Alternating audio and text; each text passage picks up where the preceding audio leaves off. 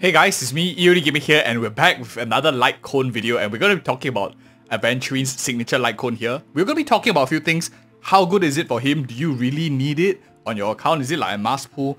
And how versatile it is, because more importantly, if one day you have a better Lightcone that you want to give to Aventurine, can this be used for anyone else? And that's what we're going to be talking about in this video. The number that I want you to focus on in terms of base stats is 661. The defense. We will see it for the other stuff later on, don't worry, I'll remind you as well. But this is very crucial for Aventurine because you want to hit 4k defense as quickly as you can, and this massive base stat is going to help him get there. Not to mention, if we look at the effects real quick here for his signature Lightcone, increases the defense by 40% at super in position 1. This is a massive buff. You can hit 4k threshold very easily to get the maximum crit rate buff that you can give, as well as like massive shield for your whole entire team and damage as well. So this is a hybrid defensive and offensive Lightcone. Not only does he help him reach the 4k stat, but when the wearer provides a shield to an ally, which he does very often, the wearer's crit damage increases by 40% for 2 turns. A lot of crit damage as well for a defensive character.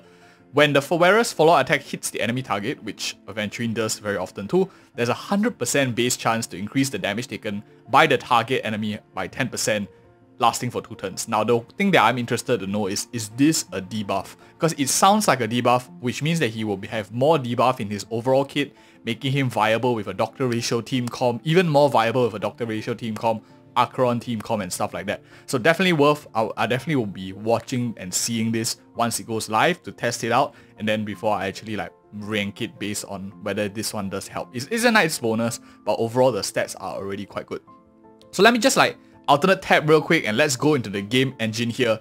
First things first, I want to talk about the other Lightcones in the game, and do you really need this signature Lightcone for him? So 661 is the base defense, and let's take a look at some of the other key preservation Lightcones in the game.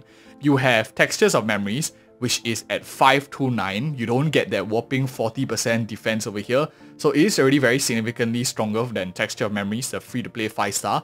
You have Moment of Victory. This is arguably can be gotten from the standard shop, so it could be free-to-play as well if you save up for it in the long term. So this one gives you 595 defense, which is like more than 10% less than the signature Lightcone. At the same time, it's only like almost slightly more than half the defense bonus that you get. So definitely the Aventurine signature Lightcone allows you to build much more offensive builds. As we talked about in our build guide video for Aventurine, if you haven't like gone into his in-depth guide of what to gear him and stuff, we talked about it there. I highly recommend you check it out if you are a bit confused, like why is EOD keep talking about 4k threshold? What stats do you need to get 4k? We already talked about it there on Fire MC as a dummy, so you can actually prepare all the relics and stuff beforehand, which is very nice because we're getting like triple times the relics soon, right? Tomorrow or something like that. So very, very good time to start farming. So that is like some of the alternatives that we have here. Do I think that Lightcone is necessary? Honestly, I don't think so.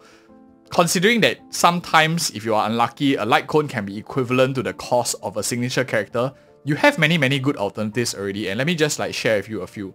You have Trend of Universal Market, which doesn't give him as much defense, it's like very lacking 400 defense, but it does help him give some debuff to the enemy here, where if you're looking for that debuff aspect of the Lightcone, this is pretty nice. You get some defense back, and he also is able to play in the DOT teams, adding to his versatility. So I think this one is pretty good as well. Other than that, of course, you have offensive one, like this is the paid one. This is me, paid Battle Pass one. It gives you like some sort of defense and some damage as well, so a bit of a hybrid. There are quite a lot of free-to-play options. Even Destiny's Threats for Woven is also a free-to-play alternative.